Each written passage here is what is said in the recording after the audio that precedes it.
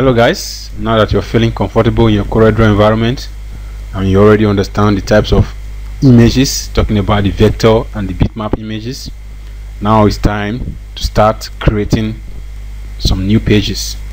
So we're going to learn how to create a blank document as well as getting a little help from our templates available to us in CorelDraw X3. So don't mind what we already have on the screen, it doesn't matter because we are going to be closing that up right away. So I'm just going to close it, not saving changes because I already have this in place before now. So close it out. There you go. Now this is CorelDraw environment without a page to work with, and as you can see, most of the tools, they are unavailable to us because we don't have any active file to work on. So there are so many ways to create a blank document. One we already talked about before, talking about our welcome screen, where you have your new there and choose from templates. As well, here you have this on the file menu, you see new from template. These are the two ways you can create the files we're going to be creating. So for the blank document, let's just use this first. Let's click on it, and before you know it, your blank file is already created, though not named yet. But the most important part is that the file itself has been created. So you notice that it comes with a default setting. As you can see, it's showing later here. Assuming you want to use any of other formats, assuming it's legal, tabloid, A4, A1, assuming any of the format you want to use, you can from here change it. And note, assuming you have like 4 pages and you don't want this later, or probably you want it but you want a different orientation, landscape, the moment you change it to landscape, every one of them changes to landscape. Assuming you want this first one to become portrait, the way you want, the way it was initially when you created it, and the other to landscape, there you come to this setting here saying set default or current page size orientation only. If you click on this and you decide to change this to landscape, if you come here, you see that both are still retaining their landscape while only the first one is portrait. That is how you can play around with this from the default setting to make it a customized one. Now in terms of the measurement, cent to inch, you can change yours to millimeter, Pascal points, pixel, dotted, whatever you want it, yards, miles, as the case may be, even in meters, but let's just leave that in inches. And every other thing here is not new, you just need to know what is happening. So as it is, this is a way you can create a blank document. The other way is through the welcome screen, and here on the welcome screen you have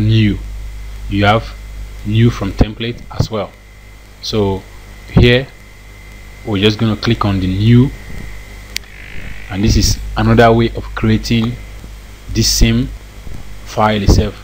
And assuming they are all closed out, you can also use Ctrl+N, which is the shortcut for creating new document or new blank document.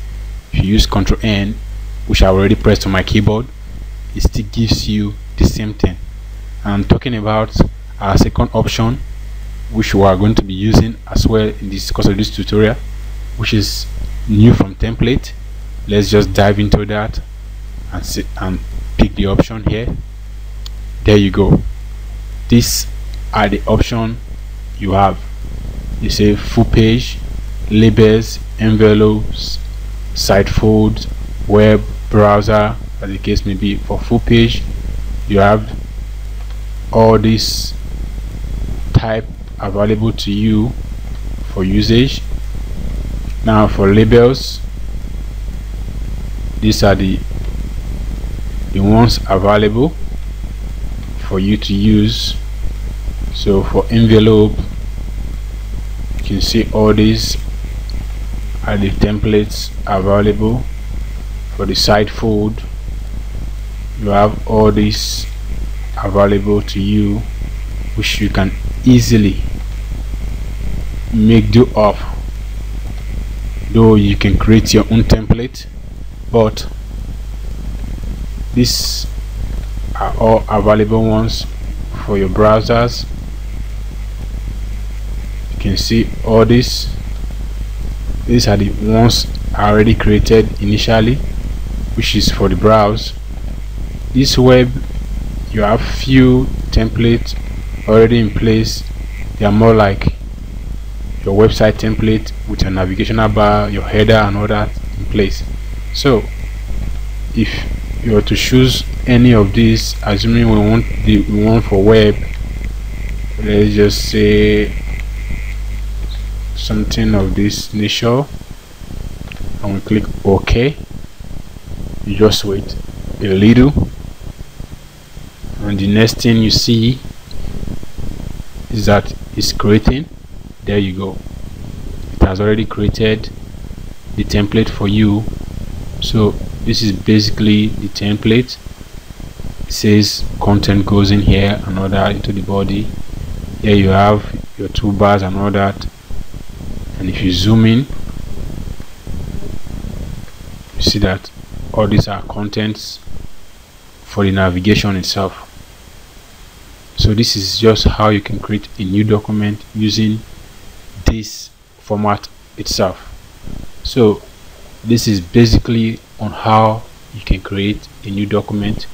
We'll be working on something more comprehensive in the next tutorial, but this is all you need to know basically on how to create a new or blank document. See you in the next tutorial.